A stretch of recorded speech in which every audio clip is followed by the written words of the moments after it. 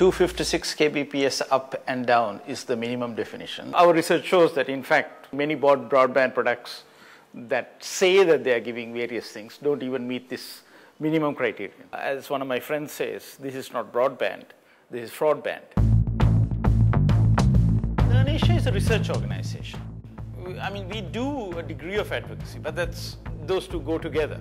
So what we do is we develop the method. Now our peer review is actually from the stakeholders, from the operators, from the regulators and so on. While we are doing the research, we also try to influence the outcomes. The basic concept was that it would be a crowdsourcing application. We would have the software available, people would download it, it would all go into a database, then we'd take the averages and then we'd have a picture of what was actually being performed. Best aspect of it, of course, was that it's a very good diagnostic tool that regulators can use to diagnose what the problems are and what could be done. We've done it in Chennai, we've done it in the suburbs, the outskirts of Chennai, we've done it in Colombo, we've done it in Dhaka, we've done it in Bombay, we've done it in Delhi. We've got a real problem with international bandwidth. That performance drops irrespective of the country when one is going to an international destination, when one is downloading from the internet cloud. And in fact, that is one of the main topics that I brought up when I was invited to speak to the South Asian regulators in Tehran recently. We had a 2-year period. We didn't go public. We kept it more or less inside. We gave the software to the operators, we invited them to meetings, we engaged in public discussions with them. And then when we felt that the thing was stable enough, then we went public. And we went public with a bit of a bang with advertisements in newspapers. The initial reaction was that the operators were, very cautious. But we managed to get them to the table, we said, we'll give you response time, we won't go to the media, come to the meeting, let's talk. And they agreed that the basic method was sound. We kept tweaking it. LIRNEasia has been measuring the broadband performance for the last couple of years. And I strongly believe that it's a very good initiative. It has actually helped service providers not only locally but even in the region to exactly understand the benchmarks.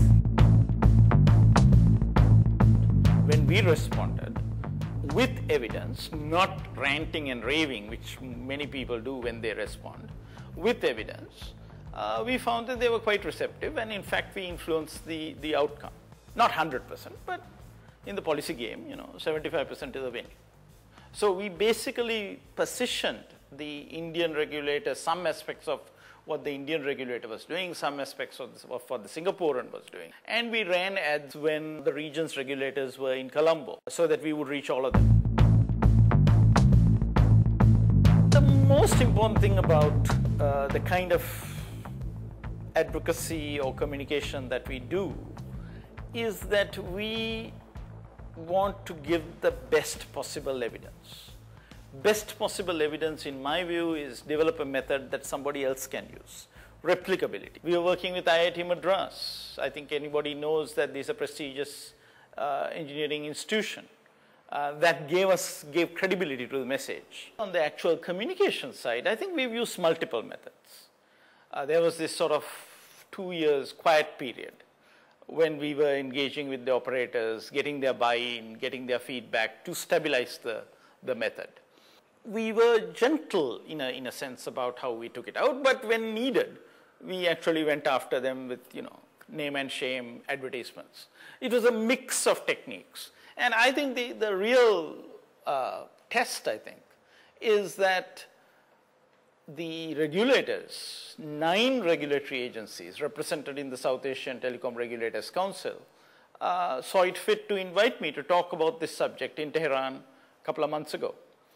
That's, I think, a sign of success. So we've been balanced in our approach to this, and I think the operators understand that. It's the operators who give people connectivity. We have to work with them. Regulators help, but in the end, it's these people who give the connectivity. We are rethinking the whole question of how we measure performance on the mobile side. That is where the device is moving. With regard to the fixed side, I think it's settled. And the regulators can just do what they want with it. It's ready. We are now dealing with the unsolved problems on the other side.